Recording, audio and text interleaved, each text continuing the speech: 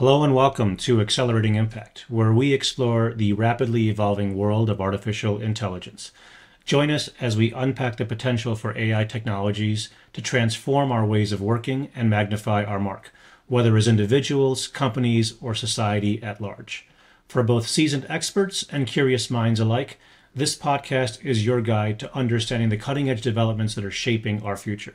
My name is Khoja, a technology executive focused on architecture and innovation, and this is Accelerating Impact, brought to you by NielsenIQ, the world's leading global consumer intelligence company. Our guest today is Mark Flynn.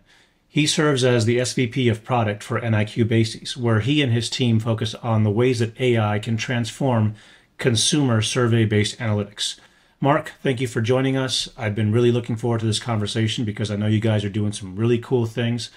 First and foremost, can you tell me what is BASES? I think the easiest and fastest way to think of BASES or understand BASES is through the eye or the lens of innovation. So I think we all know what innovation is. Like if you're creating a new product or renovating an existing product that's in market, and there are tons of reasons why this need might come about, manufacturers and retailers understandably have a ton of questions. I won't list them out, but where should I innovate is a big one. Where are the largest opportunities? What's the size of those opportunities? Are my ideas even good? What's the revenue potential? I could list them all out. So basically everything you need to succeed when it comes to innovation is what BASES does. So, how do you guys typically do this sort of thing? How do you make these assessments? So it is survey-based market research. We go out and we talk with real consumers, people that are making purchases every single day. But what makes our approach different is our historic databases. So we've been testing innovations for so long, and with NIQ data, we've been able to track innovation performance and calibrate our models so that when we do these consumer tests, it's not just subjective responses that we need to interpret. We can directly compare them to databases that are calibrated to in-market performance to predict success. All right, so Mark, tell me a little bit more about how some of the advancements that we're seeing with all this generative AI sort of, hoopla, how is that changing the way that BASES is working with their clients? No doubt it's having a pretty big effect. It's called generative AI for a reason. Okay, so this AI has the incredible ability to, on request, generate new content. And our clients, who are big CPG manufacturers and small CPG manufacturers alike, are using these tools increasingly to ideate, okay? Even a few are developing their own bespoke ideation tools, right, that are, leveraging some of their own historic data. But anyone can just log into any of these large language models, and you start ending up with the problem they didn't expect, right? Or one that only the biggest players expected, right? So BASES has long been a service provider for big CPG who has big waves of ideation across their multinational organization and helping them using traditional market research methods pare that down, all right? But they have big budgets and long timelines, and that problem now exists for clients that want to be a lot more agile. They don't have these big chassis underneath them. They're oftentimes companies where the insights department is also the marketing department, is also the finance department, and they're using these tools. And now all of a sudden they have these tons of ideas, all of which they think have potential. So we need to change our tooling to fit for those different profile customers. And that's why we're focusing on actually using generative AI to solve, well, in conjunction with NIQ data, to help solve for the problem that generative AI is actually creating. I see. Okay. So have you guys seen a lot of change in your processes? We're starting to. I think generative AI and advancements in AI and computing power are pretty quickly pointing away from traditional market research as the future of market research. And there's lots of different areas that we're exploring to kind of take this industry and our business to the next level. Yeah. So, okay, make this concrete for me. Typically, the process with BASES is to, I'm assuming you guys find panelists and administer surveys and kind of collect demographic information. Like what is now starting to reveal itself as a different way of doing this sort of thing? These technologies came out at first and people got really excited and they started doing things like, oh, can I use these AI models to test things a lot faster, and or can I use this vast testing history that we, especially Bases, has to train a Yeah. model, if you will, to predict success, more of a closer into like a traditional machine learning application, but using generative AI.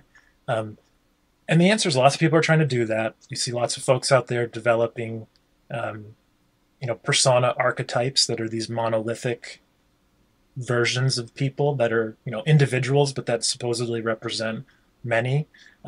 We're not going down any of those paths. We're taking a different approach. I already mentioned we're not training. We're not trying to predict things using machine learning techniques. We're prompting with real-time data, okay, meaning up to the moment data, which gets past that sort of the recency bias or the moment in time bias that exists with training.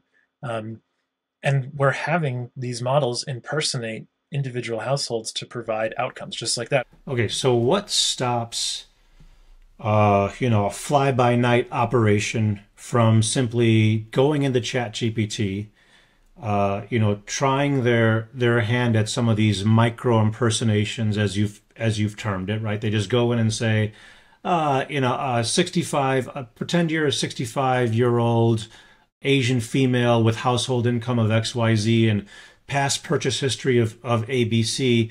Would you buy a brand new mouthwash with the following characteristics, and just kind of doing that, over and over and over and over again for different sorts of like demographic permutations, purchase history permutations? Like, what prevents some other organization from just trying their hand at this and saying, yeah, here you go, these are the results? The short answer is nothing. Nothing prevents them from trying to do it. In fact, you right now, Zoo, could go in and do that very thing, but you can't do it with the data that we have and the way that we're volunteering it. And I should mention, it's worth noting, I said Bases has been working on ways to calibrate stated responses for years and to adapt for biases that exist in panels. Synthetic panels are no different. Let me give you an example. Today, we go out and we do plenty of surveying in Japan. Japan culturally is a more reserved culture. They're unlikely to say they're very likely to purchase something or not so likely. They live sort of in the middle of the scale. And we know that because we have the in-market data over decades to say, oh, well, you need to adjust this up to reflect reality and down to reflect reality, versus, say, a country like Brazil, which tends to live on the ends of the scale, right? They're much more likely to use these things and saying, yeah, definitely would do that, definitely would not. Yeah, that's the whole prompt engineering skill, right? Like, I feel like we have a history of having done these surveys thousands of times on thousands of panels. We know what distribution curves look like, what response curves look like amongst these panels. And if you just jump into ChatGPT and just start firing away different questions and trying to map those responses, they may not even resemble what a response curve should look like. And you have to figure out precisely how to phrase things, what order to phrase them in, because the input has a massive impact on what the output is from these models. And there was a manufacturer advisory board where you guys had shown them a slide of like human respondents versus AI respondents for purchase intent of a concept that you guys were testing. I think it might have been like teeth whitening or a face wash. I don't know what the concept was, but anyway, actually, it was both. Okay. And I feel like the mic drop slide was, 54% of human respondents said that they were either very likely or somewhat likely to purchase this concept. Yep. Oh, by the way, 55% of AI respondents, within 1%, were either very likely or somewhat likely. Like, how? Yeah. Like, how did you guys nail that? It's the data that is the power. Okay, and I don't just mean our historic testing data here at Bases, but all of NIQ's data, because we have a tremendous amount of information on household consumption patterns, and these unlock really exciting opportunities, and allow us to leverage what is a I've talked with you about it before, a not so secret superpower of AI. And it's funny what you learn about these models. They can be extremely objective sometimes, perhaps overly objective, and frankly, they can be too smart. Right? Think about it. They've read more books, okay, than any other a human being that has ever taken a survey before, and sometimes to their detriment. They're way too smart. So we were replaying a concept for a gum sensitivity toothpaste, or someone who has receding gums or bad gum health. And the AI model was based on a real person, a female, I think in their early 40s. And the foundation model knew that gum health is, and the problems that stem from it are sort of endemic in that population. So when you compared the result of its purchase preference for this early 40s female in this given region, it overstated the concern, because it's read all the academic journals, the medical journals, about how this health problem is exploding. So it's fascinating little nuggets like this that we need to work through, and in our prompting mitigate some of them. And a big one I should mention, Zoo, is the inclusion of NIQ data sources that aren't just demographic. We have a huge amount of data on product attributes. Toothpaste is a great example because close to everybody purchases toothpaste, and we know the characteristics of the brands of the toothpaste that they're buying. This is the sort of learning library we're compiling right now. We're deep in the mix of experimenting in this realm right now. What's important to remember is what these tools are trained on, right? The training data set has things like, all of the medical journals in the world, but it also has a lot of like activist content, right? If someone feels passionately about something, they tend to speak about it more, and that biases these training data sets. And these tools think that it matters more for the general population. So we're starting to make progress. We need to calibrate both how we prompt, but also how we adjust responses to make sure what we're getting is accurate. Yeah, no, that makes sense. That makes sense.